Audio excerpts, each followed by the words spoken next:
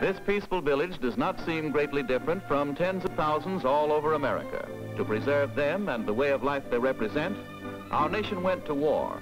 But this is not just an ordinary town, as its street markers indicate. Highways and houses look like others everywhere, and so they were planned.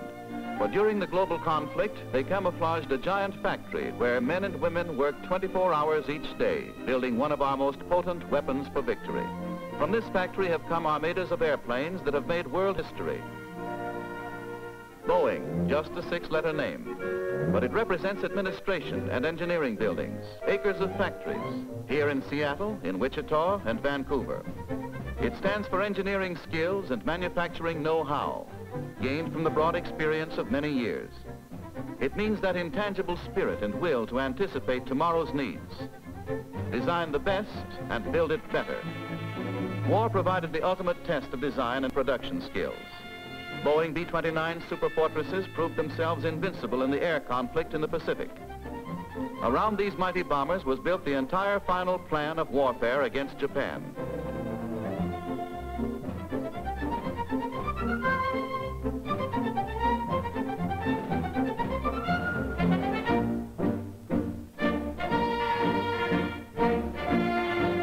Never before had an aircraft manufacturer been given such tremendous responsibility.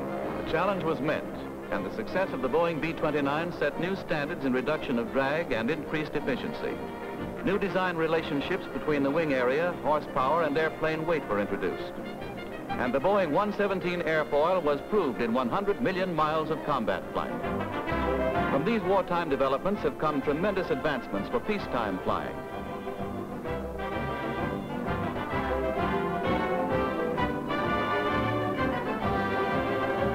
Earlier in the conflict, the B-17 flying fortresses spearheaded aerial assaults in Europe. The B-17 was America's first four-engine bomber. Back in 1935, it was the world's most advanced sky weapon. Crew members everywhere boasted that the flying forts could be trusted to get them to their targets and home again. And again, Boeing built for the future when in 1938, it created the Stratoliner, America's first four-engine commercial transport.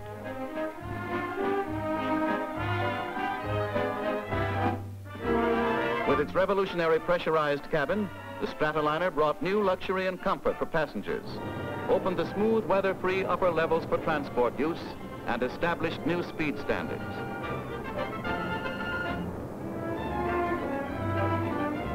Commercial practicability of over-ocean flying was proved by the sturdy Boeing Clippers, which in 1939 pioneered transatlantic service and extended Pacific air routes. The Clippers made thousands of ocean crossings during the war with high priority cargo and passenger loads. Their dependable performance is traditional. Back in 1933, America's first twin-engine, all-metal, low-wing transport was the Boeing 247. Its basic design has been followed by all transport planes since.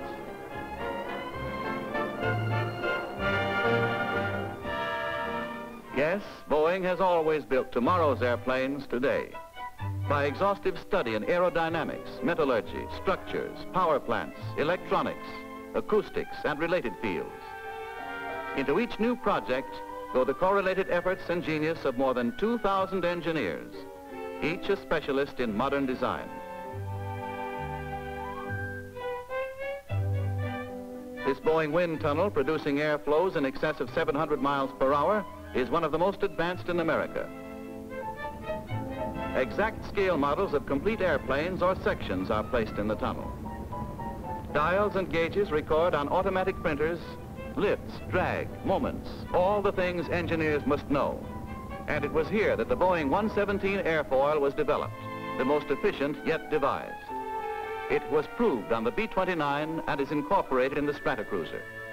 In another of Boeing's many research laboratories, engineers test equipment for sub-zero operation conditions. Looking like men from Mars, they study the effects of low temperatures. For Boeing equipment must function perfectly at all altitudes and under all weather conditions. Using the finest machinery obtainable, Boeing workmen fabricate and assemble the new aircraft units, which hundreds of experiments have proved thoroughly efficient. In the final assembly, huge wing sections of a Stratocruiser are carefully lowered into place. Wings which soon will sweep through the skies, carrying passengers or cargo at hundreds of miles per hour.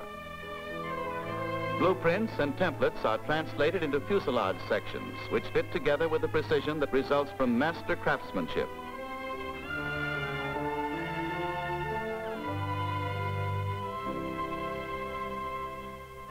And here it is, the 377 Stratocruiser, bringing entirely new concepts of speed, passenger comfort and luxury, payload capacity and low operating costs to forward-looking airlines. The Stratocruiser is a short-range, medium-range and long-range airplane, all incorporated in one efficient basic design. It meets all demands of the most varied passenger and cargo operations, from domestic, short-distance, high-density traffic to long-range over-ocean luxury travel. And it has the same rugged construction as the B-17 and B-29. As these passengers are checked through the field gates, many recall that in January 1945, the Stratocruiser set a new transcontinental speed record for all types of airplanes. One more Boeing first in a proud list. On that flight, the Stratocruiser had reached 30,000 feet altitude and covered 250 miles in 56 minutes. In 2 hours, 650 miles out. 3 hours, nearly halfway. 4 hours, Chicago, just ahead. 5 hours, south of Toledo. In 6 hours, 3 minutes and 50 seconds, Washington, D.C., an average of 383 miles an hour. Because of its two-deck, three-cabin design, the Stratocruiser may be adapted to all types of operation, whether cargo, high-density passenger traffic, or the ultimate in luxury travel. This chart illustrates the standard arrangement for low-fare transportation with 3-2 seating to accommodate 81 passengers. With this staggered arrangement, each individual seat is easily accessible from the aisle and there is no crowding. Even with 81 passengers, 900 cubic feet of cargo space is available. Another interior arrangement provides seats for 60 passengers by day and night berth accommodations sleeping 30 singly to as many as 58 with double occupancy. This close-up shows berth arrangement. Note day position of seats. This cross-section shows position of the seats in daytime, and this, the night, with lower and upper berths ready for occupancy. Both berths are a full 44 inches in width, have ample headroom, and will sleep 2 persons in comfort. For all cargo operation, the Stratocruiser has a volume of 5,720 feet, a maximum payload of 39,000 pounds. Note the large volume and spaciousness of the upper cabin, which means more space per passenger, greater freedom to move about. This wide, full-height doorway to the main cabin provides easy entrance and exit for the passengers. Located at mid-cabin, it speeds loading as passengers go both forward and aft to their seats.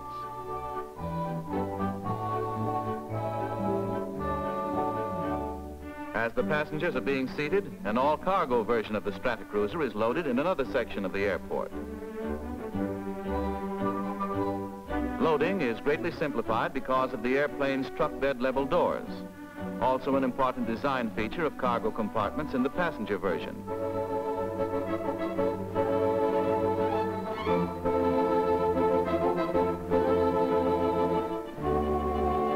With 3 openings for quick loading, larger units are handled through these rear double doors of the cargo Stratocruiser. Trucks can be backed under these doors. The power hoist lifts loads up to 5,000 pounds directly from the bed or on preloaded pallets. No handling by hand is required. Energy for this unit comes from an electric power source independent of the main engines. Cargo is traversed on the overhead rail to any position in the main cabin. While overall dimensions of the Stratocruiser are only slightly larger than comparable 4-engine aircraft, its work capacities are substantially greater. Here is the outline of a well-known contemporary airplane. Its dimensions are only slightly less than the Stratocruiser. This is another contemporary 4-engine aircraft.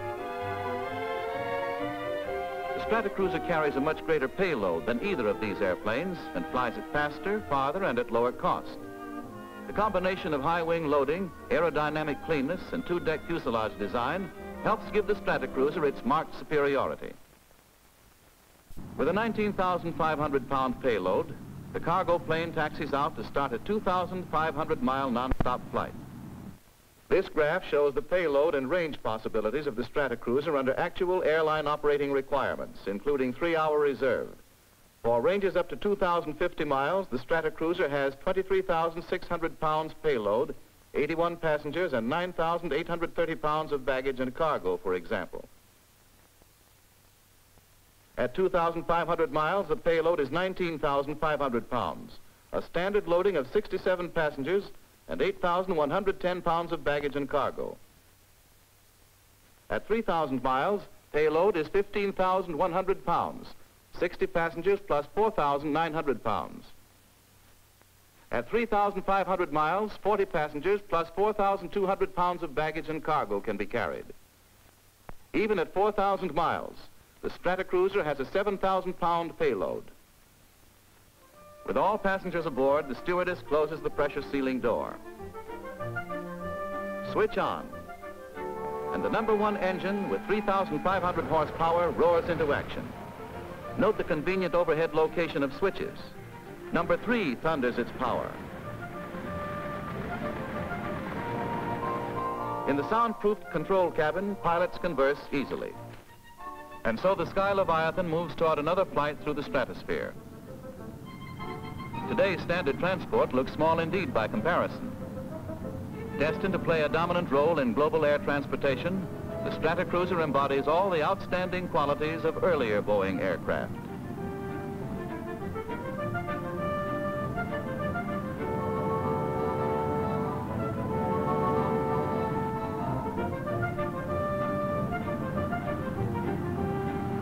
The engineer sits between pilot and co-pilot.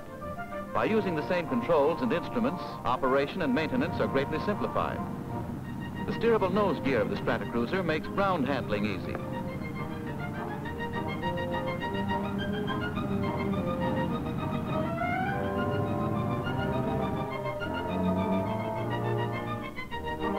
Throttles open, and 14,000 horsepower leap to their task.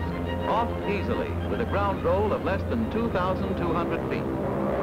Reverse pitch props and big efficient brakes mean equally short landings when required.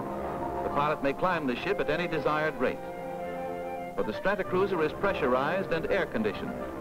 No longer need rate of climb or descent be restricted because of ear and sinus discomforts of passengers. The automatic hot wall, no-draft cabin heating and cooling system operates both in the air and on the ground, independent of the main engines.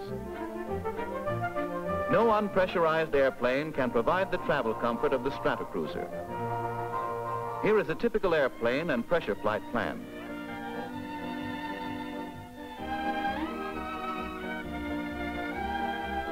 While the Stratocruiser climbs quickly to 15,000 feet, the cabin pressure is held at sea level. At 15,000 feet, the Stratocruiser levels off, the passengers still at sea level. Then as a higher altitude stop is approached, the cabin pressure is reduced at a very slow rate. The pilot is free to descend the airplane at whatever rate he wishes, and the passengers step out of the ship acclimated to the airport altitude. Continuing its flight, the airplane again climbs quickly to 15,000 feet, while pressure is held constant. The entire airplane is pressurized, as comfortable for the crew as for the passengers. Then as the destination is approached, pressure is gradually increased to sea level. The passengers deplane without having been aware of altitude change on the entire flight. Another flight might operate at 25,000 feet. The white line shows flight path. Yellow, the pressure path. At 25,000 feet, cabin pressure is 5,500. Again climbing, the cabin pressure holds constant. Like two airplanes, one maneuvering freely, one keeping passengers at low, comfortable altitude. With inside cabin conditions set for maximum comfort, this passenger decides to really relax. And the alert stewardess adjusts the new siesta-type seat.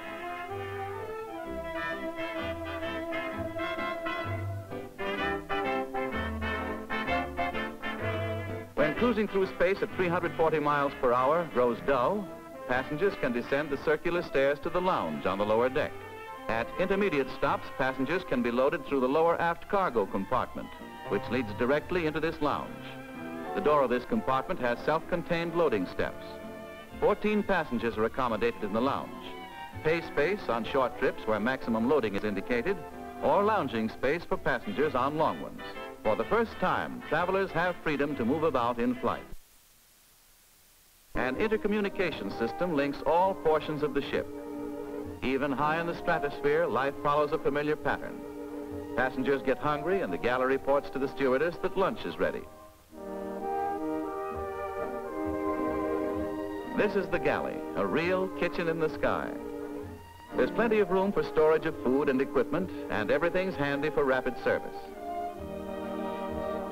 The lounge steward doubles in the galley during meal service.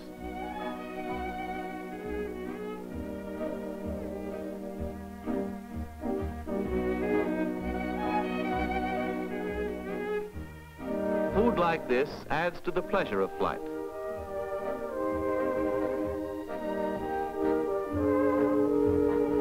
With such facilities, every passenger is afforded a hot, tasty meal at all times.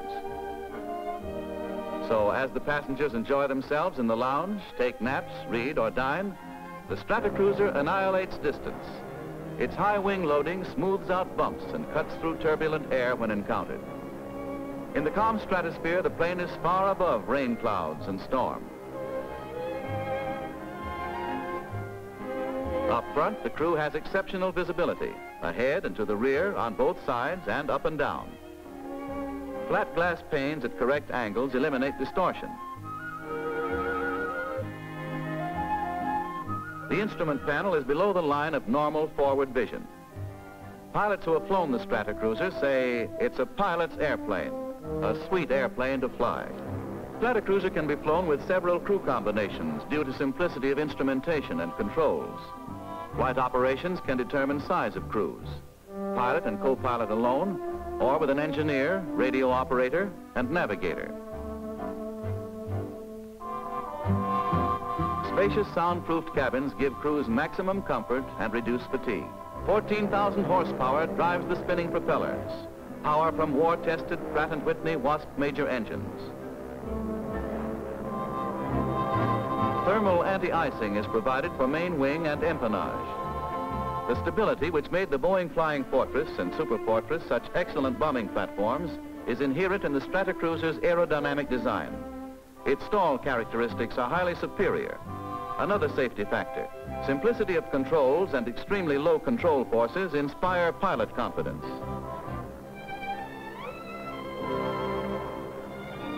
Soon, over all the world's skyways, the Boeing Stratocruiser will be flying, bringing the nations closer together, playing an important part in building international understanding. Because it incorporates the same advancements that made the Boeing B-29 the outstanding airplane during the war, the Stratocruiser offers higher all-round performance, higher profit potentials than any competitive transport. The airline that operates Stratocruisers will be in a commanding competitive position, for the Stratocruiser is truly tomorrow's airplane today.